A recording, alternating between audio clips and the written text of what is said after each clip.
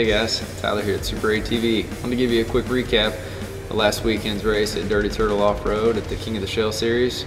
We ended up there walking out of there with a second place finish. It was an awesome race. We had just put a plus 3-inch long travel kit on the car a week before with Rhino brand axles and didn't have time to go back and revalve our shocks. We run the same valving we ran at the Mint 400, which is very soft to soak up the big whoops out there in the desert.